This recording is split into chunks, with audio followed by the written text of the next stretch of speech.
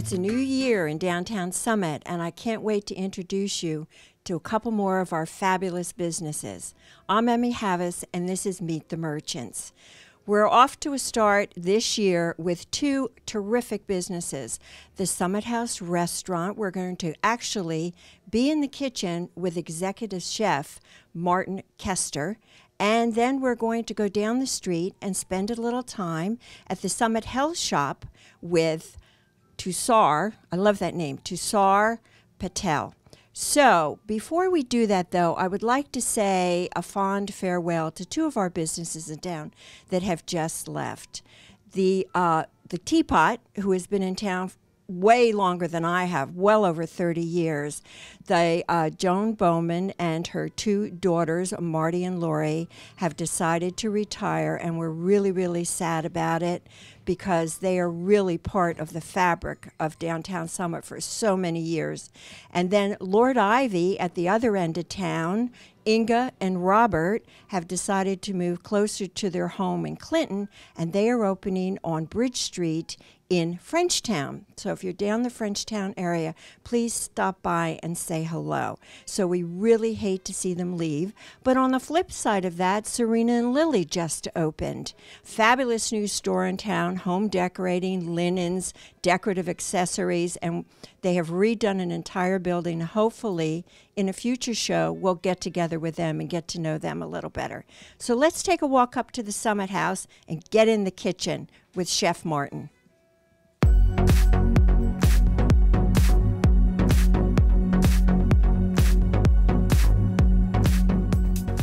Here we are at the Summit House on the corner of Maple Street and Springfield Avenue, and I'm here between two very handsome gentlemen. Why wouldn't you want to be here?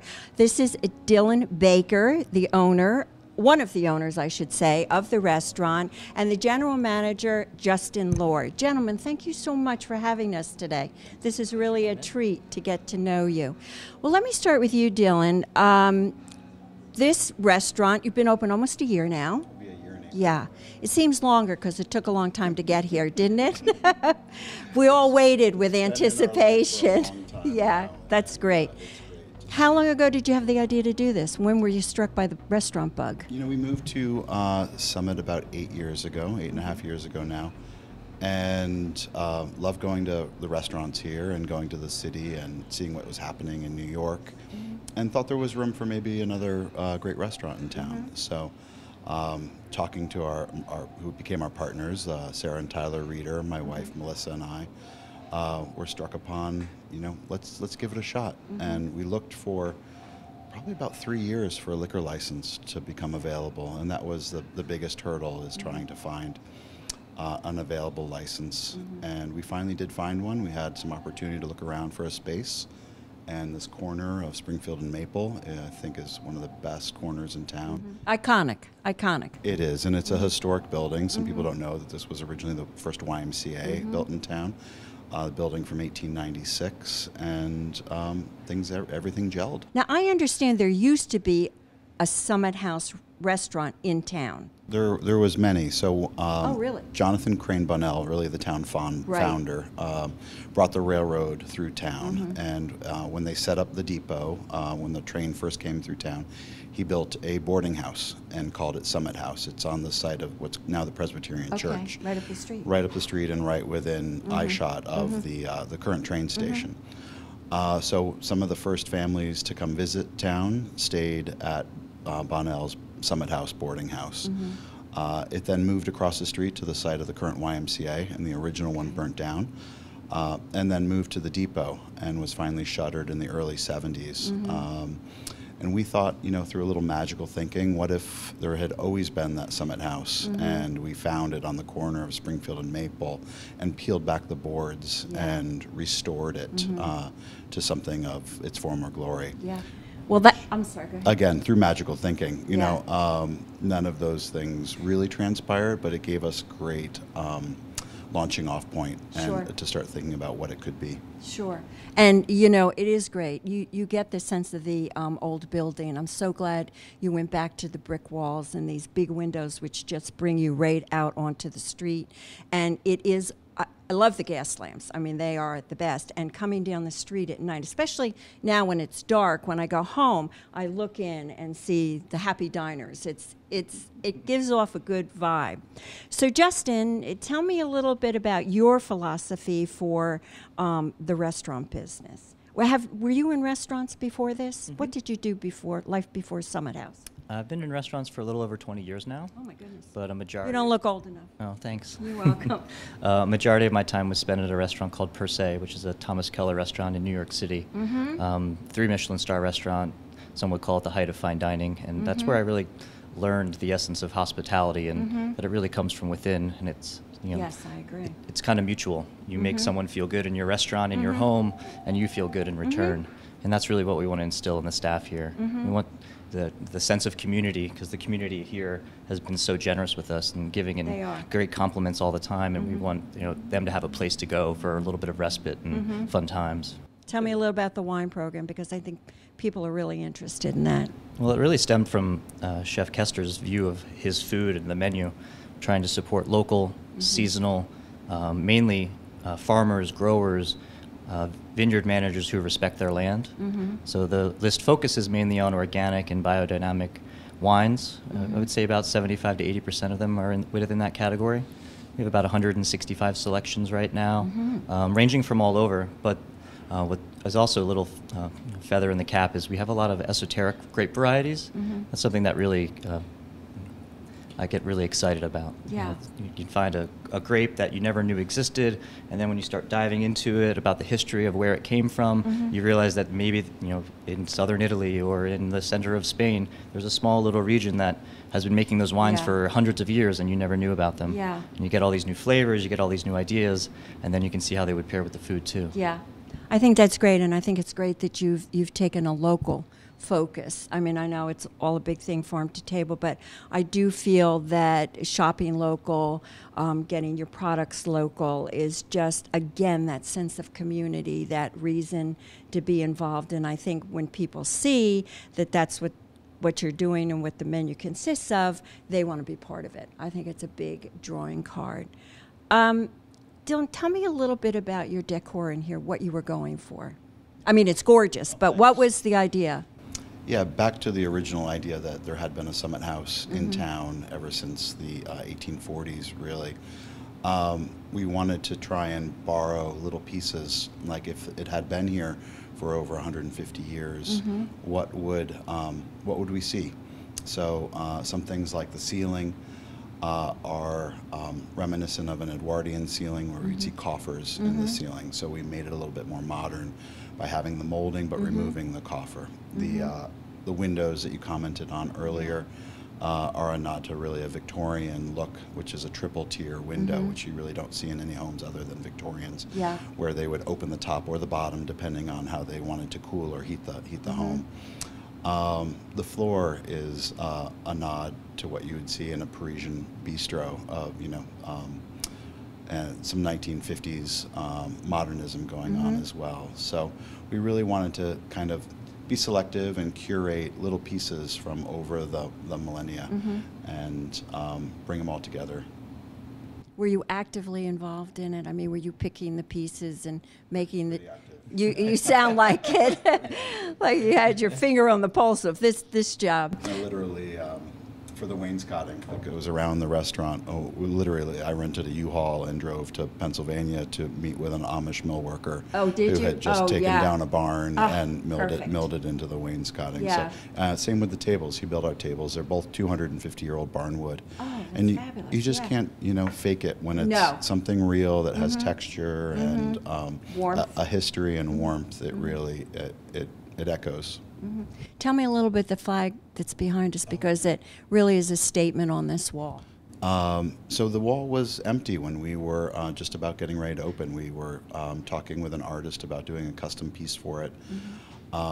And I found this flag. It was my family's. It was my great-great-grandparents, and they have their names inscribed on the margin of the flag. And it was from 1896, which is the same year that the building was built. Yeah. And I said, it's meant to be. Meant to be. Perfect. 45 stars for the addition of Utah in 1896. And I have a photo, which I'll share with you. of it hanging over my family's farmhouse in 1899, 4th of July weekend. And it just seemed like it was such a perfect natural fit. Oh, absolutely. We're a new American restaurant, and we honor our American heritage, culinary heritage, and the history here in Summit. And I just thought it was just a great fit for us. It is perfect. It is just perfect. And it's perfect in that spot because when you come through the door and you look across the room, that becomes your focal right there, right there. So let's go in the kitchen with Martin and see what we can mix up. Thank you, gentlemen. I really appreciate it.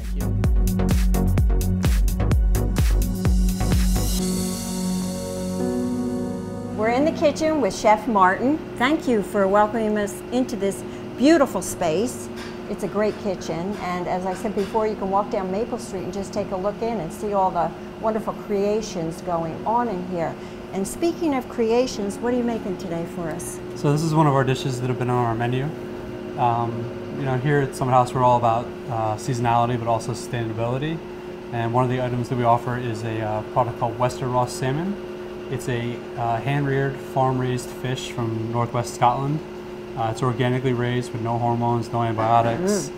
Okay, and what are we cooking that with today? Skinless? Yeah, skinless. Okay. It's got a nice fat content on it, so it's very luxurious. Beautiful cut. color. And then we're pairing it right now with some black beluga lentils, and we have parsnips that we're buying locally right now, and we're cooking them 3 different ways. We have some pureed, some shaved raw into a salad with a little bit of chervil, and then some that we have roasted along with some other baby carrots as well. Looks like it's going to be delicious. Excellent. Let's get cooking. Let's get cooking. So what do we do first? We're going to warm up our root vegetables a little bit in a little bit of lightly toasted butter. Just let those roast. We're just going to put our lentils on to warm a little bit with some butter and water.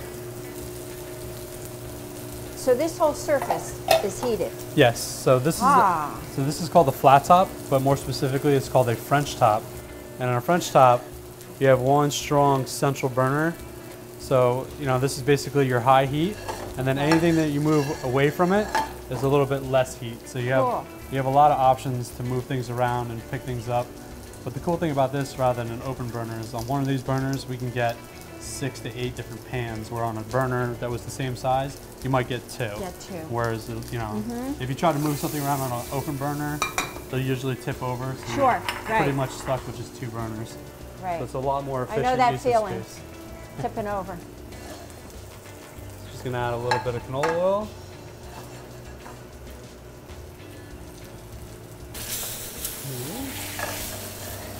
And so this goes quick, huh? Yeah, it's gonna go very quick. And your pan's the right temperature when you put it in there, and the oil starts to run like water, and the fish doesn't stick. That's exactly what you're looking for. Well, that's good. No sticky fish. That can be a problem.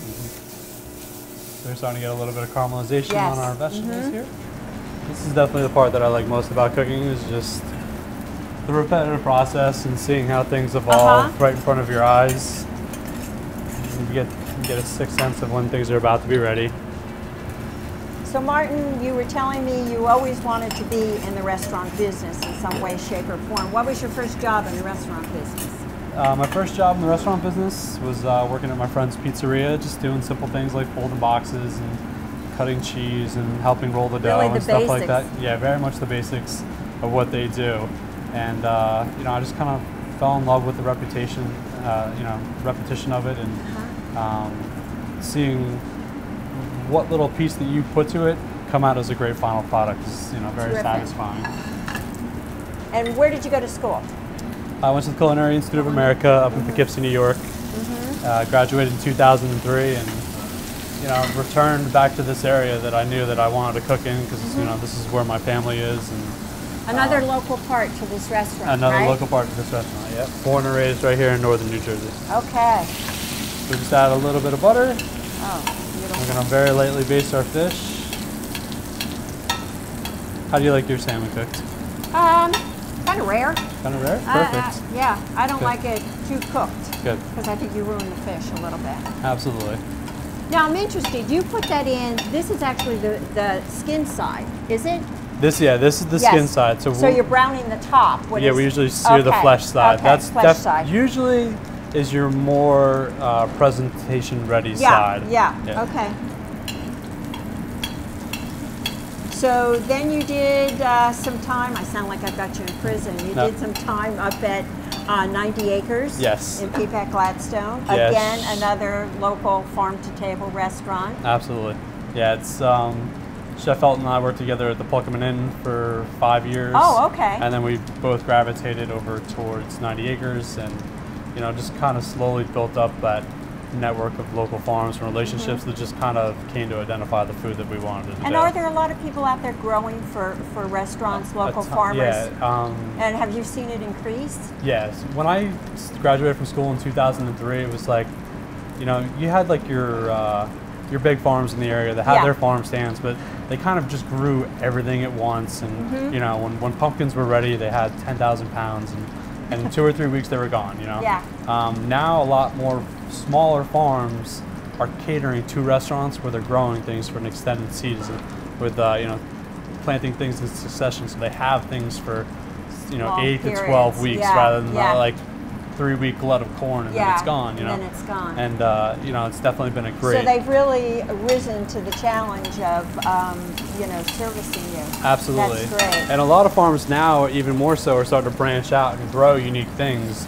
So you can get, you know, you can work with 10 or 15 different farms and get all different products from them, which is really great. Yeah. Yep. And you do local seafood too? Yes, most of our seafood, the wild caught stuff comes from right off the Atlantic seaboard. Most specifically in New Jersey, we get scallops that are fished off of Barnegat Light. Tilefish that we're using right now is being caught off of our coasts. And you know, we're really excited about working with 40 North Oyster Company. That's you know, reestablishing the oyster industry all throughout the Barnegat Bay. Yeah. It was actually one of the richest oyster beds Really? in the New World, and then in the 1950s had a collapse due to some sort of Bacteria or something? Bacterial, yeah. I remember. Not, I'm dating myself, but I do remember.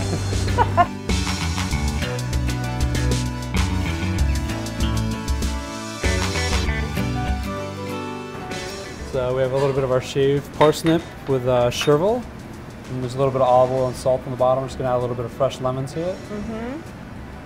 Nice and light. Nice and light, good crisp texture. Keeps Almost the looks like fettuccine. Almost. Parsnips, doesn't it? Yep. I'm just gonna let that sit for a moment and get a little soft. I love these lentils. They're great looking. Oh yeah. They have a good look. Yeah. You know, not only are they a great food, but they do look like caviar. That's exactly why they call them beluga. Yeah. Yep. So a little bit of our parsnip puree. Just lay it out on the bottom. Some of our black beluga lentils. Beautiful. These are great because they just have a nice meaty texture to them. They don't really break down too much. A little bit of our roasted carrots and parsnips. Those are not orange carrots. They are orange, red, purple, Oh, and white carrots, and yellow actually too. Are they little when they're Yeah, they're babies, yeah. babies? Look at this. And a little bit of nicely roasted salmon on top. Wow. And then just a little bit of this salad on the side for a little bit of freshness and texture. Oh, it smells wonderful. Just all of the aroma just came up. It's beautiful. Excellent. That's actually one of my favorite things is when the guests smell. You can. All the the minute you different put it all sensations coming together, up, it yeah. just went like that. Beautiful. So roasted Western raw salmon with parsnip, beluga lentil, and carrots. Got a fork? Absolutely.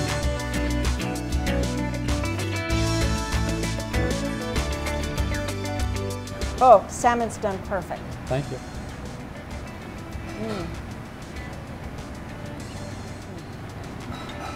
Delicious. Chef, thank you for inviting us into your kitchen. Thank you very much for visiting. Really a pleasure. Really a pleasure. Our pleasure to have you. Thank you very much. Thank you.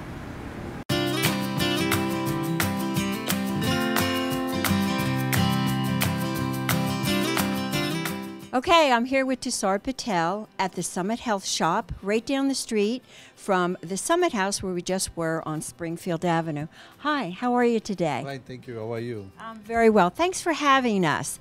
I'm really excited to be here today because I think that this is an area, supplements and health, that is so important to people today. And a lot of us don't know what we should or shouldn't be doing. But before we get into that part of it, why don't you tell me how you got into this? All right. When I moved from Florida, I was looking for good business. And at that time I came to know like this is a business is going to help a lot of people. So then I decided instead of doing my old business, liquor store and all that, I said let me do something healthy. So I got into health food business. So then I said like I checked more about it, and I realized that's not only the supplement, but supplement, there's so many factor effects in the supplements, and I saw this health food business was the best because you help people and you educate them and you also learn, so it also helps your family. Yeah. So why did you pick Summit as the place? Oh, that one is the main thing. I wanted like a best healthy town, and I waited 6 months to find the location. I travel all over New Jersey. Did you? Oh yeah, every town you name it. And then Summit is a town. First time when I came, I felt some different vibes, and I'm more into vibes. And I said, wow, I noticed like people are healthy, they are in families. So there's a lot of family values here. And I just saw average people like over here, they were so happy. So I kind of liked this town at the first time. Then other thing, then one day I was traveling from here, I brought my mom here. And my mom, when she came to this town, she said, this is the America of 1977. Oh. She came here first time in 1977. I was back in India that time. She came back and said, like, America is like this and that. So I said, wow, I should move there one day. So when I came here in 90s, it was totally different. So I remember asking my mom that time, where is that America? Yeah. And when she came here, she said, "This, don't you feel that my book was right?" And yes, she was right. Summit, I'm like, I cannot be more luckier than anything. But you also told me when you were a kid that your mother or your grandmother always gave you turmeric. We were talking about turmeric last time we were here. So you must have had some good your healthy upbringing in India. Yes. My grandmother always used to make us drink turmeric milk every night. Oh. She would sit like half an hour, make turmeric milk certain ways. So that was our remedy. But when you cook turmeric with milk, it becomes antibiotic. That is the latest doctor did the research.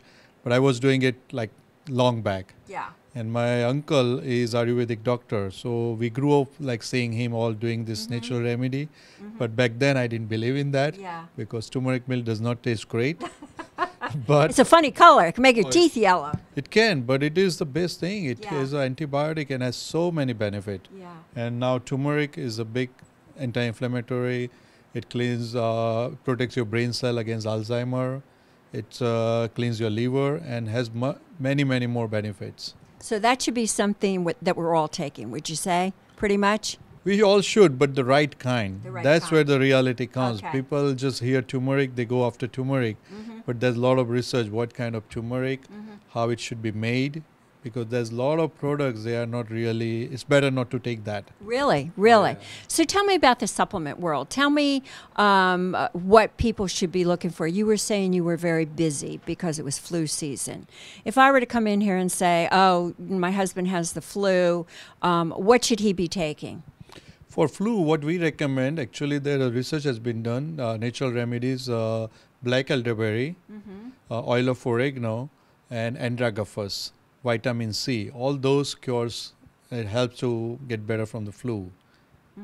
So that'll make you heal a little faster. Yeah. Much faster, yeah. So you don't have to take all the antibiotics and everything that they hand you over the counter or your doctor prescribes, because I hate that stuff. I'd rather try at least doing it with natural before I go to the medicines. Yeah, I agree with that. Antibiotic has its own place, but when you can kill with pen, why use gun? Well, that's true. That's true. So tell me a little about the supplement world, what you've learned and what you can pass on to our viewers. Okay, in supplement, like what kind you take, it is very important. There's thousands and thousands of supplements in the market, but they're all not clean. So you have to make sure what kind of product you take. Like just say the multivitamin. So you have to be careful where vitamin comes from, like vitamin A, B, C, all those. Because if it comes made in the laboratory, we don't like that. But all our vitamin, what we carry, like they make it from food. So vitamin A, they derive from carrot. Vitamin C comes from orange. D from nutritionalist, brown rice. So everything is natural and is from food source. Not only that all food, they are made in US. And they are non-GMO, organic, pesticides free. Because that can be whole food, but how they make, that is different. Yeah.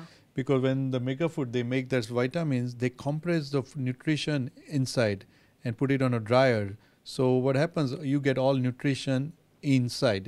They don't break down. Okay. So then you can take it even on empty stomach. It does not upset your stomach. Plus you get all, it is pure. Yeah. And you get all nutrition benefits. Okay, so now I'm just getting into supplements. What would you recommend to me to take as like a basic supplement regimen? Okay, basic, I always say, like for adult is a daily vitamin, fish oil, and vitamin D depend how low you are, because vitamin D is 70 to 80% people has a deficiency. No kidding, that many, huh?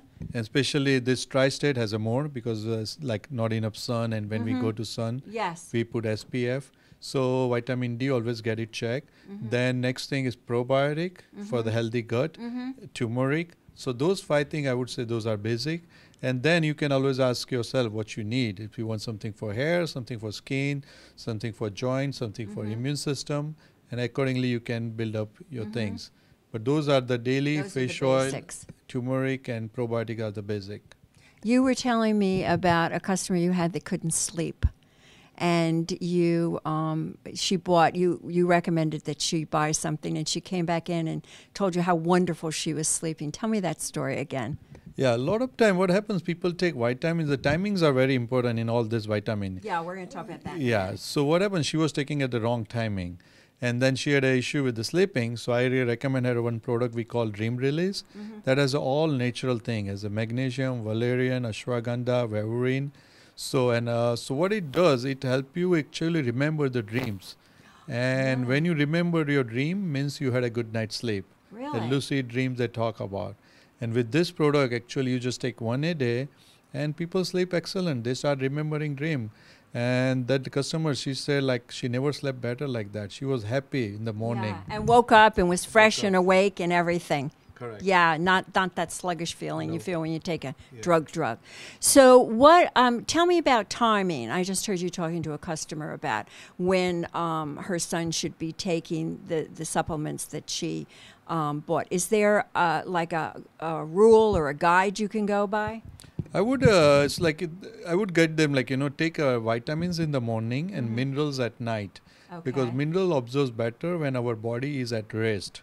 Some statin drug you should take it at night, like at night when you're sleeping. But always daily vitamin you should take it in the morning. And sometimes some spices and probiotic you should keep it on a separate time. Because they both work, and then we don't want, like, we want 100% benefit. So vitamins, spices all together, minerals at night, probiotic by itself. So the timings are very important. B vitamins always in the morning. Do you recommend that you always take them with food, or can you just take them? Depend on the vitamin. The vitamin what we carry, those are from food. So that's a benefit. You can even take it on empty stomach. But like omega-3, that's a fat. So we always recommend that take it with the food, because the fats absorb better when we have food in our body. So it's all vitamins, that some you should take it with the food, some you can take it by itself. So you're here on Springfield Avenue, right on the corner of Beechwood Road, and you have a Facebook page? Yes, we do have a Facebook page. If people wanted to get in touch with you, they could also give you a call, right? Yes, anytime. And what is your number here? It's the 908-522-1212. Great. Thank you so much, Tushar, for having us in today and educating us on the world of supplements. It was very informational. Thank you. So that's our show for today.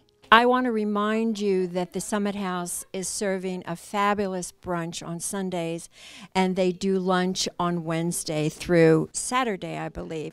But check them out on their social media. They're on Instagram and Facebook, and they also have a website. So take a look at them. And I also wanted to mention to you that if you're coming to Summit and you're not familiar with the town, go to summitdowntown.org's website, and you can find out about all the shops we have in town, all the restaurants, and all the special promotions that are going on. Thanks so much for joining us. We'll see you next time.